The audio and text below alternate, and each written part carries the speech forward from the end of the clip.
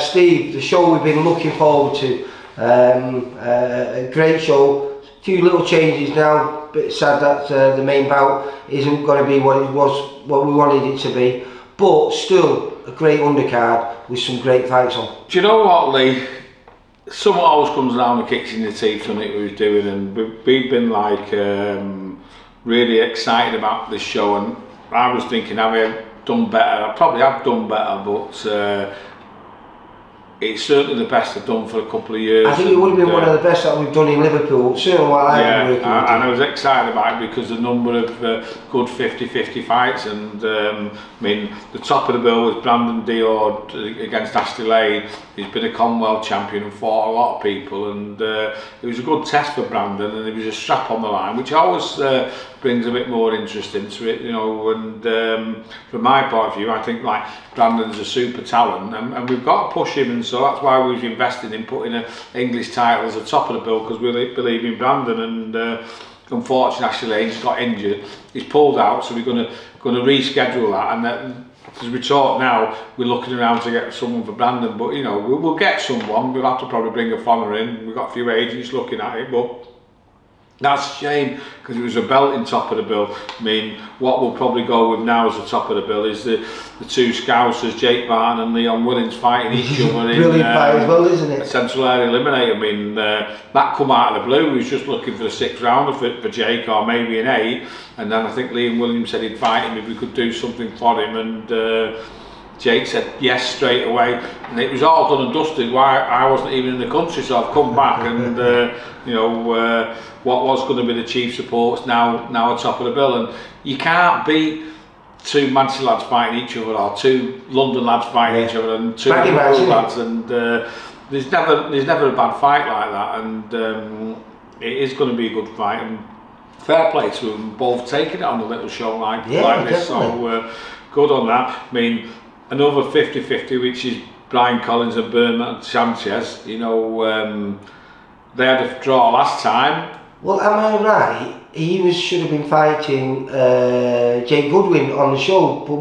didn't want to do 6 rounds, because he's really coming to fight this, because this is a 6-rounder with just say that. Yeah, he didn't want to get knocked about the week before he fought Brian, because he's coming for the win, because obviously last time he put Brian over, which made it the draw. So yeah, Brian's bang up for it as well, so that's a good fight.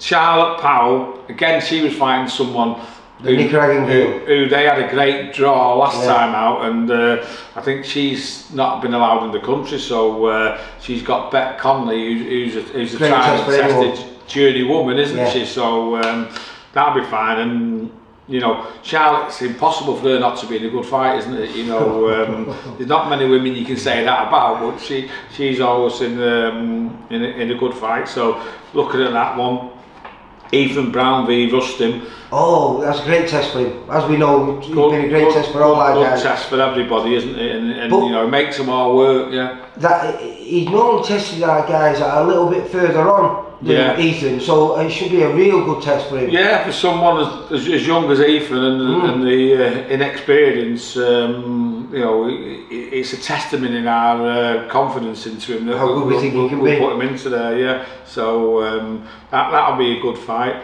Ben Burnham, you know, everyone thinks they're the unluckiest boxers in the country, don't they? You know, and Brandon's in that position at the moment where he thinks everyone's jinxed, but Ben, we've had 2 opponents pull out. We're on the search for one at the moment. We think we've got someone there. Well, he was going to get a Baltic Bomber, but he got a cut, didn't he? Yeah, we had him, yeah. So we lost him, then we lost someone else, and now... but listen, it's boxing. There's no point about complaining, because it doesn't change. It's just getting harder and harder. And we've got Joe Kavanagh against Daryl Tapfuma. As we just found out, he can fight. What a fight he put up the other day, so that's a big test for Joe. Nathan Qualis, Ethan King, you know.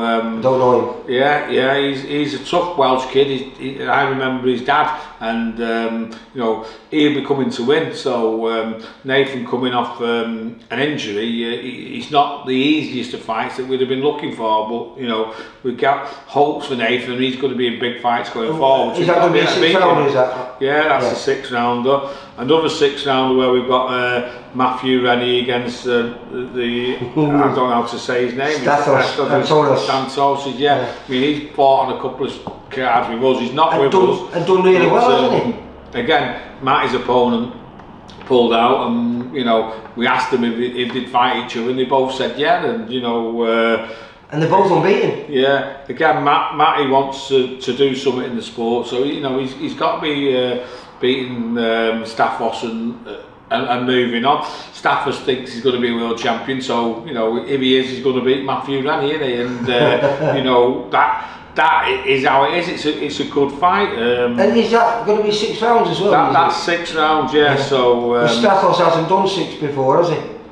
No, I think Matty's only done it once before. No, he's done it twice, I think. Has he done it twice? Yeah, I mean, but Matt is a lovely boxer, and you know, I don't think he'd have to worry about his engine, because he kind of, I wouldn't say, he dictates a pace, doesn't he? You know what I mean? He's a good fighter, but Staffos will be coming to try, won't he? And that's what I've been saying for a couple of years now. I've not been able to pull it off. Is I want shows like this where obviously they're not all going to be 50-50s, but if half of them are, and on this one there's more than half of them, you know what I mean? We've got a great show, and I just hope the people in Liverpool come out and support it, you know, and it's something that I think in Bolton, and then certainly in Wigan, we've got the same, and I think people need to know now they're getting the hard-earned money out and paying to come to the shows. A lot just come and watch their mate, don't they? But I want them to come and stay and support the show, knowing that they're going to see some good fights. So that's what we're aiming at this year, and we delivered by default, I think, on Saturday in Doncaster.